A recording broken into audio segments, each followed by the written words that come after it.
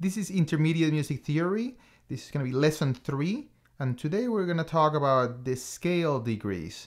So understanding the concept of scale degrees is important to understanding not only how to build scales, but later on it's going to come in handy when we start talking about chords and harmony. So it's a good time to start getting used to this idea.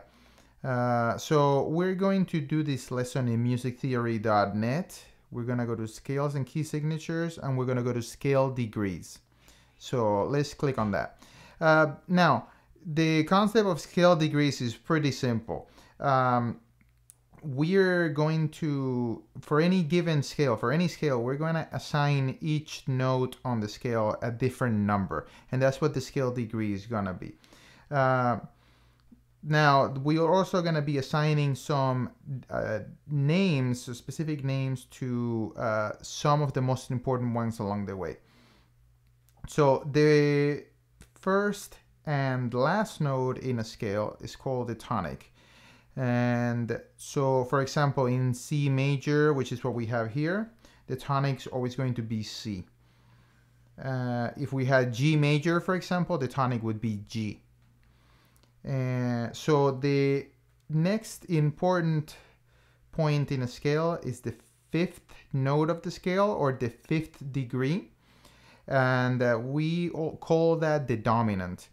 The dominant in C major is going to be G, because that's our fifth note. But say we were in D major, we'd have D, E, F sharp, G, A. A would be our dominant, or our fifth degree scale on D major. The final is going to be the fourth note, and we call that the subdominant. It's called subdominant because it's immediately below the dominant. So in C major, the subdominant, or the fourth scale degree, is going to be F. And in D major, for example, it would be the E, F sharp, G. G would be the subdominant in D major. So you just basically have to count from your first note, or your tonic, up 4. So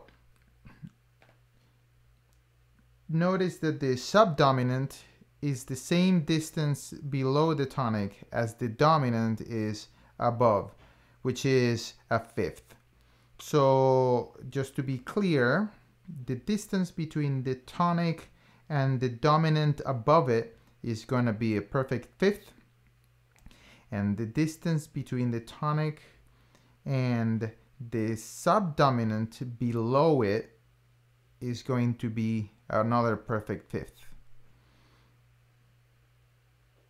So sub, we already talked about this. Sub means under or beneath. So let's talk about the third note now. The third note is called the mediant, because it's in the middle of the tonic and the dominant. The sixth note is called the submediant, because it's in the middle of the upper tonic and the subdominant. So you see the mediant and submediant are basically splitting up those perfect fifths in half. It's from the tonic to the dominant, it's split up by the mediant, and from the subdominant to the next tonic above, that's split up in half by the submediant. So, and by the way, the scale degree numbers of the mediant are 3, and the submediant is 6th scale degree. Okay, because that's 1, 2, 3, 4, 5, 6. It's always good to keep in mind the numbers, because those come in handy as well. The second note of the scale is called the supertonic. Super, it's above, comes from the Latin language, and so that's going to be our second note, or our second scale degree, called the supertonic. Okay, now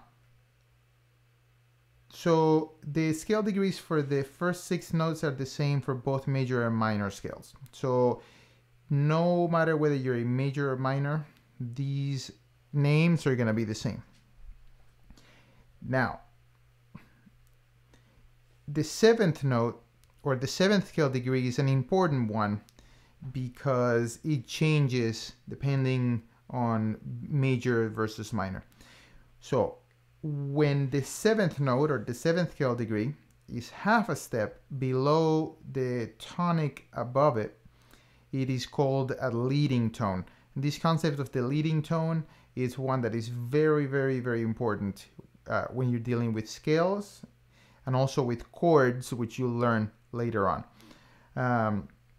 So just remember, if the 7th degree is half step below the tonic, it's called a leading tone. That's always going to be the case with major scales, because if you remember from the formula of building a major scale, there's always a half step between the 7th degree and the 8th degree, or the tonic. So we call the music has called the leading tone the 7th degree that's half step, because it kind of like feels like it wants to like lead or lean into the next tonic because it's so close, because it's only distance by a half step. So let's listen to the C major scale and see if you can get a feel for that leaning or that leading of the 7th scale degree. So you see that motion from the 7th to the tonic, or the leading tone to the tonic, is one that actually, if you pay close attention when you listen to music, you're gonna hear that a lot. How leading tones, often when they occur in music, they resolve, which is called they fall to the tonic in the next note. So these are slightly more complicated ideas that I'm throwing at you guys, just so that you kind of get a sense for it, but we're going to talk about some of these things more in depth later on. So leading tones also happen in harmonic minor and melodic minor. And as you remember why, in natural minor, there was a whole step between the 6th and 7th degree, and a whole step between the 7th and 8th. Because there is a whole step, cannot be considered a leading tone. Now, in harmonic minor, do you remember harmonic minor raises the 7th scale degree by a half step, which would then make the distance between the 7th and 8th note, or the 7th degree and the tonic, a half step. Then it would be considered a leading tone. Same thing with melodic minor. Melodic minor raises both the 6th and 7th scale degree by a half step by comparison to the natural minor. So that would also make this distance a half step. And that's why we have leading tones in both harmonic minor and melodic minor. If you're like having trouble visualizing this, or you can't remember, you can always go back to the lesson on the minor scale. That's going to have that there, and it's going to be a good reminder for you guys. So the natural minor, the 7th note, or the 7th scale degree, is a whole step below the tonic. In this case, the note is called the subtonic. So it's a subtonic, meaning is below the tonic. Let's play the C natural minor scale, and you'll see that the subtonic, because it's further away, it's away by a whole step, it doesn't really have that same like leading quality that the leading tone had.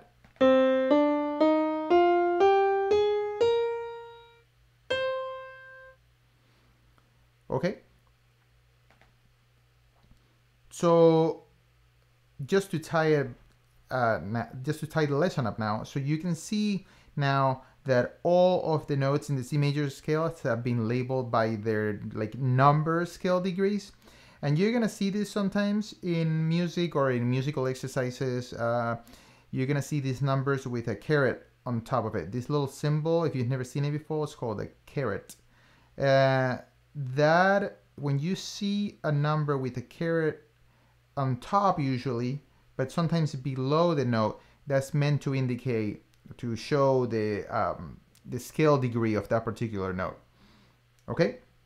So, for example, the dominant of a scale, G in C major, can be labeled as a 5 with a caret. So that's the 5th scale degree. You would see it written like that, 5 with the caret. Okay, so this is a pretty simple but full overview of scale degrees and what their names are.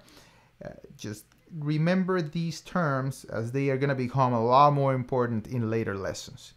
Okay, have a good one.